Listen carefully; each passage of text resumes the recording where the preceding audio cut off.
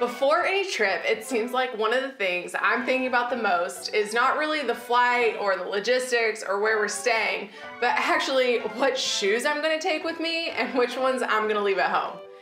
In this video, I'm gonna share some tips on how to select the best shoes for your trip, no matter the season, and show you some exact ones I'm taking on an upcoming trip to Europe. Hey guys, it's Allie from Away Together. My husband Nick and I have gotten to travel a lot, and we tend to pack pretty light, which means making decisions on what shoes to bring pretty difficult. Now, recently Nick made a packing video where he made the comment that you should bring one good pair of shoes. And I think that works for him, but not for someone like me who wants options and wants to look cute. So I wanted to make this video to cover some key considerations for choosing the right shoes for travel, how many pairs to pack, and to show you guys what I'm taking on an upcoming trip. Here are the key considerations that I go through when picking any shoes that I want to pack for my trip: versatility, comfort, style, and packability. So in terms of versatility, you want shoes you pick to be able to go with a variety of outfits and occasions. This is more of a general packing tip, but you want to avoid things that are single use. So pick neutral colors like black, brown, or white, and also consider whether the shoes are suitable for both casual and dressier occasions. It can be hard to think about versatility, particularly when you're planning a specific type of trip. For example, if you're on a trip that's gonna have a lot of hikes planned, you might consider hiking boots, which would be single use. So ultimately, you need to make some decisions based on the specific type of trip you make, but generally, the more you can use the shoes you pack, the better. Typically, when we travel, we walk a ton. It's not uncommon for Nick and I to walk 10 to 15 miles per day when we're traveling.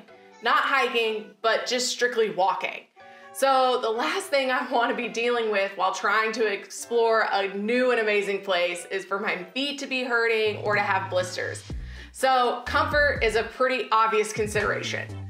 Finding shoes that you'll feel comfortable in, that have the right shape for your foot, and have good support are all very important.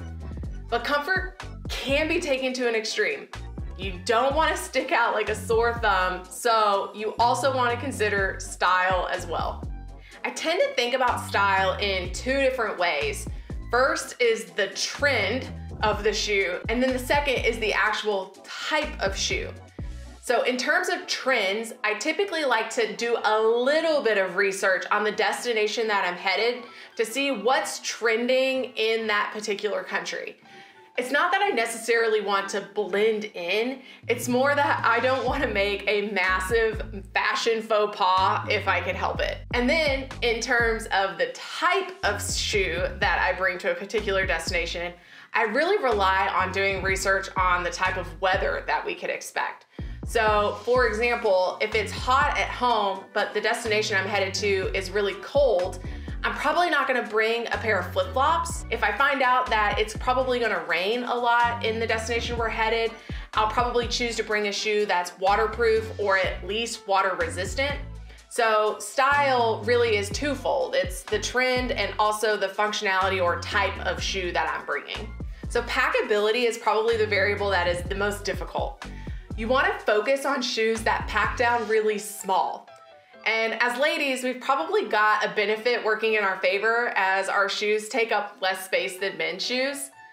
So for me, if I've got two great pairs of shoes that I love, that are versatile, comfortable, and stylish, and I'm trying to pick which one I'm gonna pack, I'll likely choose the pair that take up less space. And a tip, especially if you're pack and carry on only, is wear your biggest pair of shoes on the plane to help save space in your bag. And hey, if you're getting value out of this video, please give it a thumbs up so YouTube will suggest it to other travelers like you. Now begs the question, how many pairs I should bring?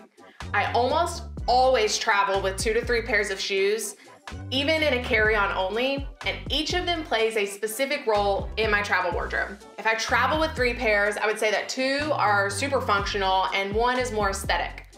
I'll break down my choices for each and then give you some season-specific information that will impact the decisions you make. No matter the season, I always bring a pair of white tennis shoes or sneakers. I want to caveat that these are not running shoes.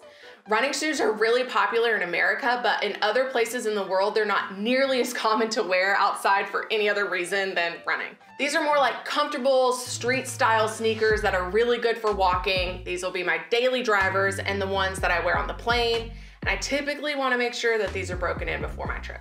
During warmer times of the year, the next option I reach for is a good pair of walking sandals. I love Birkenstocks. They mold to your foot, they're super comfortable to walk in all day, they have a lot of style options. And then my third pair, if I take it, is typically what I consider an aesthetic pair. It'll usually be a nicer pair of sandals that I could wear with a dressier outfit for dinner. During colder times of the year, I'll still keep my comfortable white street sneakers, but I'll trade my functional sandal for something more like an ankle boot, like a Chelsea style boot, something that can offer some water resistance, but would still look good with jeans or leggings. And then instead of the aesthetic sandal, I'll bring a nicer pair of like closed-toed flats or loafers, which can be packed really small and compact. Okay, now it's time to show you what I'm bringing to an upcoming trip to Austria.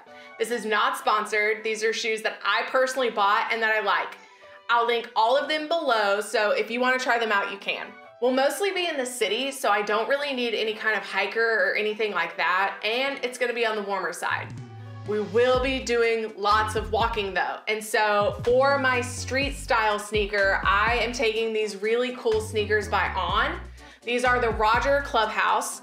They're kind of like a tennis inspired sneaker. They're very lightweight, lots of cushioning, and they're kind of nostalgic looking, and I really like them. There's some really cool funky colors that you can get, but I went with white so that they'd be neutral and match a lot of items. Next, for my functional walking sandal, I'm gonna be taking these Birkenstocks. These are the Gizeh Big Buckle and Cognac. It's a thong style sandal, and if you've ever worn Birkenstocks, you'll know this when I say they are so comfortable.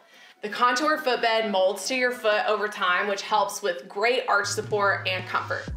They have a timeless look, and Birks are made with really high quality materials, so you know that they'll last a long time. I'm also a fan of the Mayari style sandal by Birkenstock. This is actually the style that I took on our 6-month sabbatical, so I'll link that style below as well. Finally, for my more aesthetic or dressier shoe option, I've got these black leather 3-step sandals by Steve Madden. I like the leather construction, the gold hardware adds a really nice touch, and you can dress these up or down depending on the situation. And honestly, they are still very comfortable, so I could walk a few miles to dinner and back, and I'm not gonna have any issues. And that's it. Thank you guys for watching, and happy travels.